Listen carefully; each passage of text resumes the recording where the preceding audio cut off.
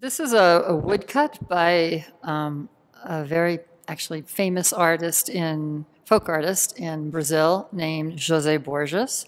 And I purchased it when I was able to go to Brazil doing research directly from him. So I have good memories of that trip, just in terms of the memory side. But how it connects me to Santa Fe is partly through my profession. Uh, I'm currently the interim director at the Folk Art Museum, where I served as director for many years. And one thing I love about folk art, and which I think is very special, as it relates to cultural mapping here in Santa Fe, is that this print is titled Lua de Miel. It's a honeymoon of an unsophisticated person, like a hick, to tell you the truth, is what that word means in Portuguese. And it shows this couple, and they're being very resourceful.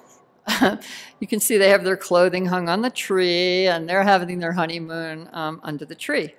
And this does remind me of one of the reasons why I've loved Santa Fe for the last 40 years that I've lived here, which is I think there's an incredible sense of resourcefulness here.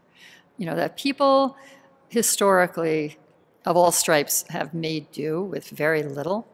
And I find that to be an inspiration of my life. And it's one of the things I love the most, and I think it unifies folk art in many places in the world.